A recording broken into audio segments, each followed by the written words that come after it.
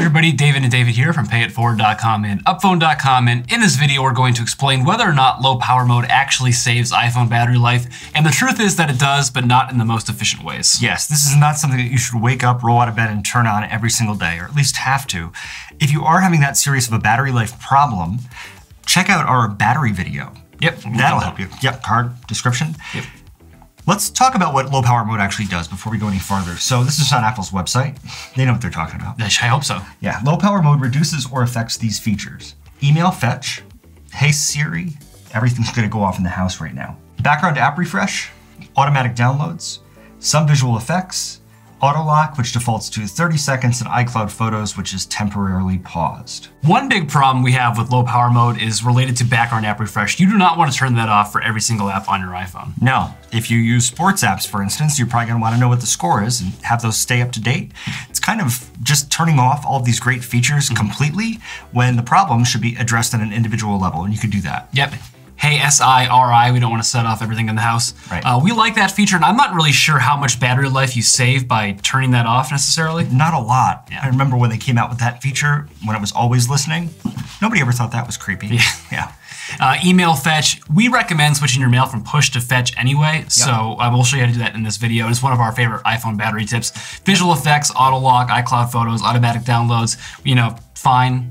You'll save some battery life, nothing too crazy. It's kind of vague. As soon as you get into that part of this list, it reduces or affects these features, some visual, it'd be nice if they told us, but we think we know what they're doing. Yes, so first, let's just show them how to turn on low power mode. Good idea. I'm gonna open up the settings app, scroll down to battery, tap on low power mode. There you go, your battery icon turns yellow.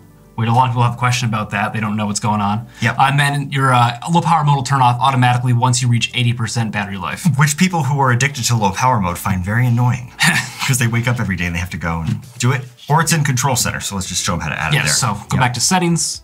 And I have a feeling that people watching this video, a lot of you are low power mode experts, so just keep watching because we're gonna get past this soon. Tap Customize Controls, scroll down here, tap the plus next to low power mode. Now if I open Control Center on my iPhone by swiping down in the upper right-hand corner of the screen, there's the battery icon. You can tell that it's on. Low power mode. Pretty neat. So let's go back to background app refresh and why you don't want to turn that off entirely. As you said, some apps you want to have download content in the background of your iPhone. What we recommend doing is going to the background app refresh menu and just turning it off for apps that don't need it and having them off all the time. Well, where is that menu, David? Well, let's go back to the main page of settings. Tap on General. Tap on Background app refresh.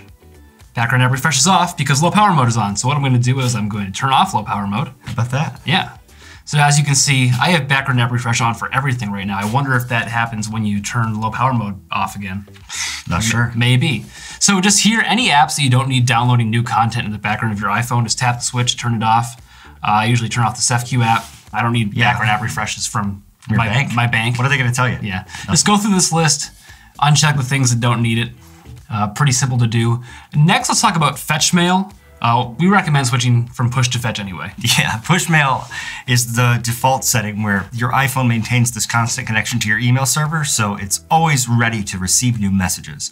But with fetch, your iPhone only checks once every X number of minutes, so you decide how often your iPhone checks to see if there's new mail. It's probably one of the most common things that we recommend you do, and it can save you a ton of battery life. Yep, so let's go back to the main page of the settings app. Scroll down to passwords and accounts, tap fetch new data, currently set to push. I'm gonna turn off that switch. And then underneath fetch here, we recommend every 15 minutes. Yep. And you can always, open the mail app and it'll fetch new mail for you. Yeah, whenever you open that. So you're never really gonna notice a difference unless you're just one of those people that needs to know this second that they got an email. Yeah, so for more iPhone battery tips, check out our video card above, description section below. I think we have 14 tips. We just walked through 2 of them. There are 12 more, so. Yep, and they're all just as great. Yes. Thank you guys for watching this video. Give it a thumbs up if you've enjoyed. Leave us a comment down below with any other questions, and don't forget to subscribe to this channel for more great iPhone videos.